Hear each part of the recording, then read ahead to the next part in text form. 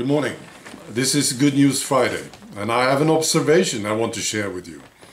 It's about career politicians, those who want a career. And, you know, they had one choice in the past. They could choose the globalist road, and they would probably be fine. They would get this career, you see. But now they have a choice. They could also become populists.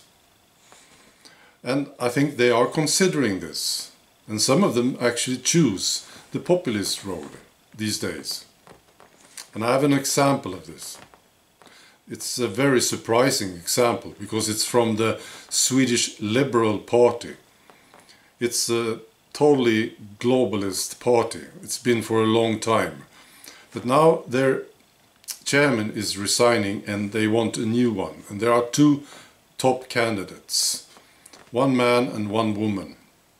And I told you about the man the other day. He's a globalist. He's like a loser, really he is. And then there's the other one, the woman. And she is different. And I want to tell you what she said in an interview. Her name is Nyamko Sabuni.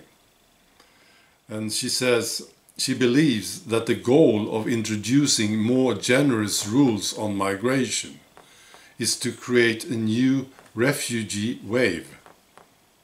See? I mean, Salvini could have said this easily.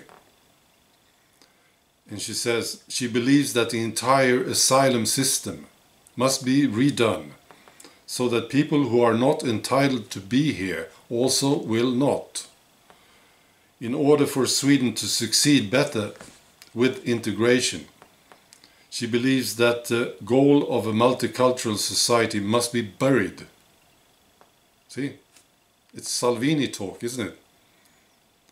When it creates isolated islands of cultures.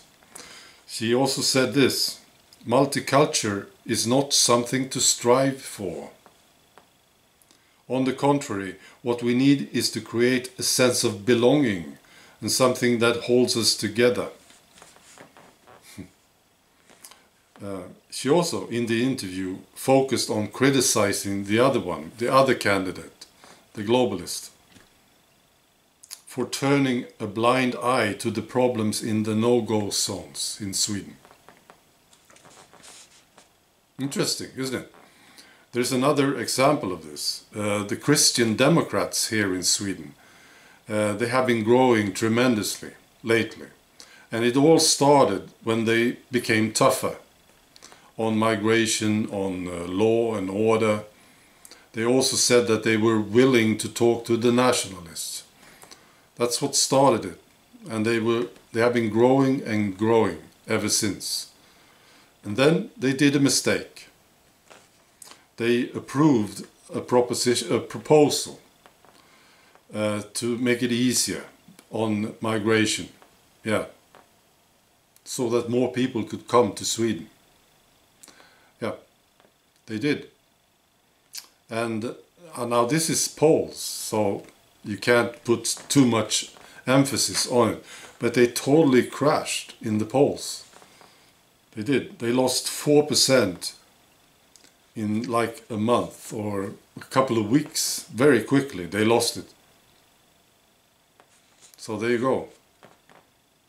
So it's the populist talk that makes the difference now. Yeah. I think they are starting to realize this.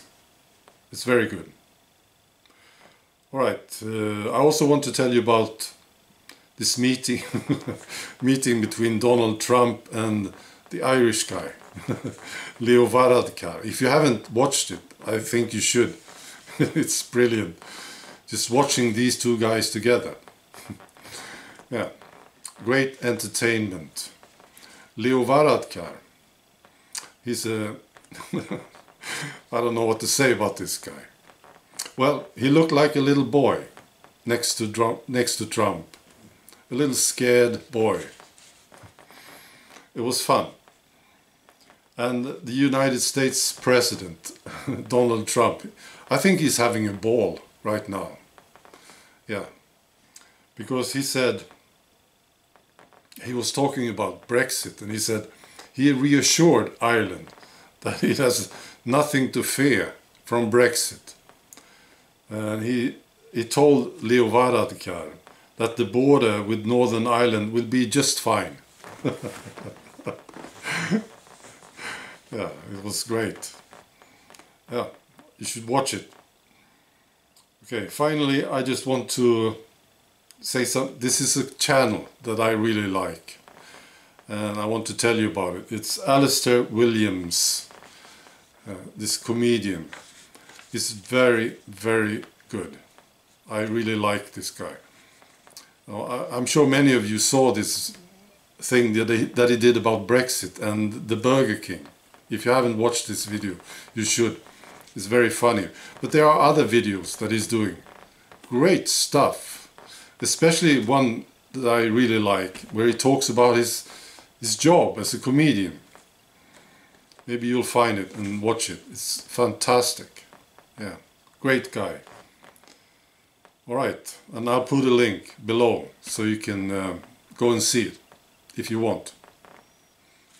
Okay, that's all. Have a great weekend. Bye.